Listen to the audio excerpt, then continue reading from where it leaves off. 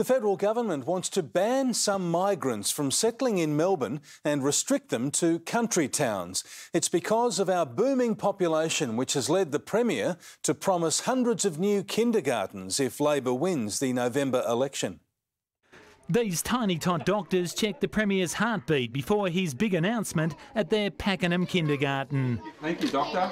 Labor promised $1.68 billion over 10 years to build 785 new kinders and upgrade 200 others. A really big, profound reform in giving every child every chance at the best start in life. The federal government also focused on Victoria's booming population, announcing visa changes will be made to force some migrants out of Melbourne to work in country towns. We're working on measures to have more new arrivals go to the smaller states and to the regions and require them to be there for at least a few years.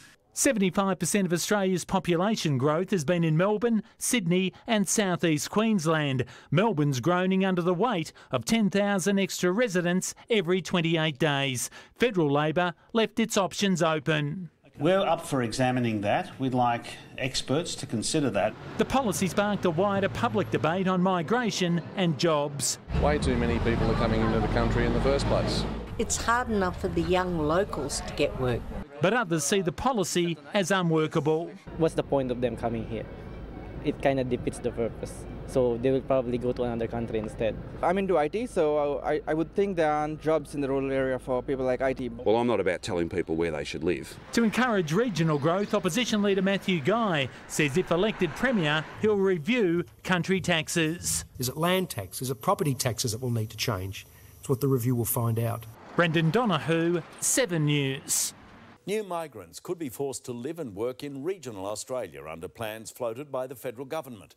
But the idea to ease congestion in Melbourne and Sydney has been slammed as a thought bubble by the opposition. Here's political editor Chris Uhlmann. Choked roads, crowded public transport and sky-high property prices.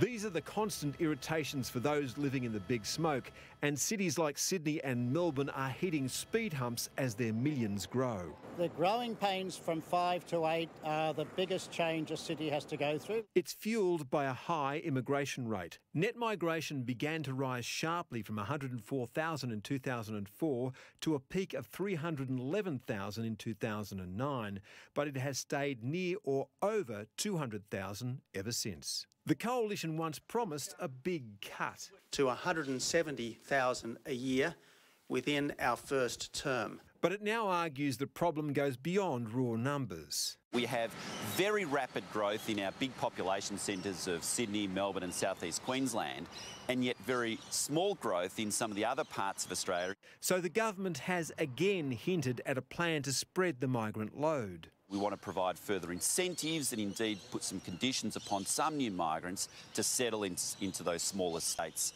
and into some of the regions where they need more workers. Scott Morrison once scorned that idea. We simply know through centuries of migration experience that that simply isn't how it happens. The Prime Minister says this new plan is broader. How we align our migration program with the economic and infrastructure policies of towns, regions and states all around the country. For over 100 years, federal and state governments have hatched plans to spread out Australia's population, with little success. The opposition isn't convinced. He is a Prime Minister that has a thought bubble every day. But Labor also wants to spread the migrant load. Chris Uhlmann, 9 News.